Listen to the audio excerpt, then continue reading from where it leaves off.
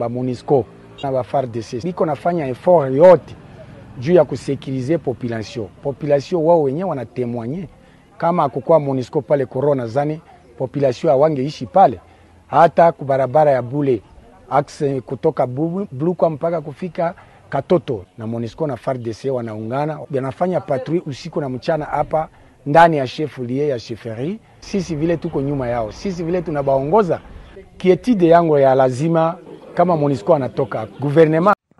President Museven has accused the United Nations of conserving terrorism in the Democratic Republic of Congo and bleeding churches in multiple countries in the Sahel region.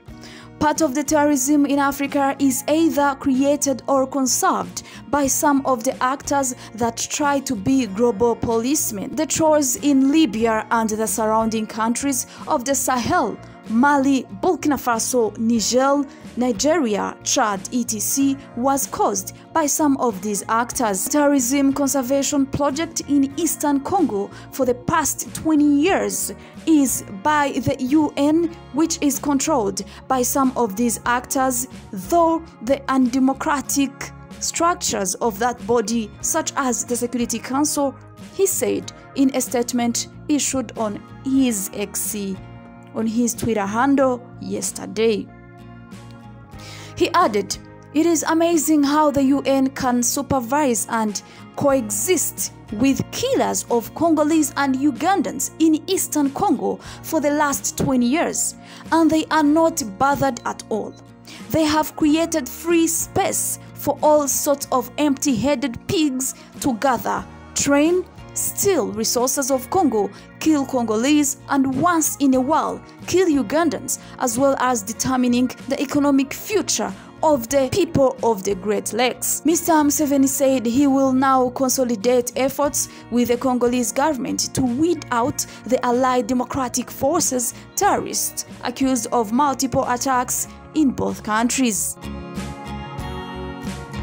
Efforts to get a comment on the matter from the United Nations were futile by press time yesterday.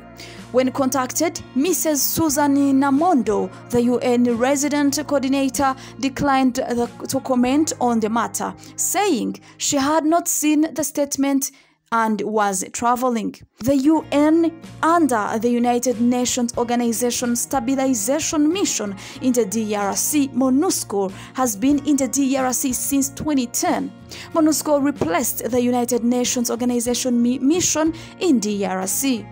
There were slightly more than 17,000 MONUSCO personnel deployed in the DRC as of February. The mission is, according to their website, authorized to use all necessary means to carry out its mandate relating to, among others, protection of civilians, humanitarian personnel, and human rights defenders under imminent threat of physical violence, and to support the DRC government in its stabilization and peace consolidation efforts.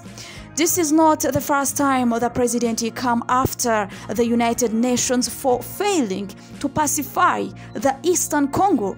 In his 2018 State of Nation address, Mr. Museven said, "Rule-based terrorism and banditry was totally defeated, and we built military and intelligence capacity to ensure that Uganda will never be threatened by terrorists operating from the rural areas." He added, "The terrorists of ADF are still in Congo, preserved there by the UN and the Congo government. If, however, they were to enter Uganda, they would be promptly and decisively defeated. The ADF is one of the more than 100 armed groups operating in the DRC. According to the UN, it was designated a terrorist organization by the United States in March 2021. Kampala has accused the group of multiple attacks in the country, including the murder of 2 foreign tourists and their drive in Queen Elizabeth National Park last month. The July Lubiliha attack that left 40 people dead, as well as multiple bombings in the capital last year.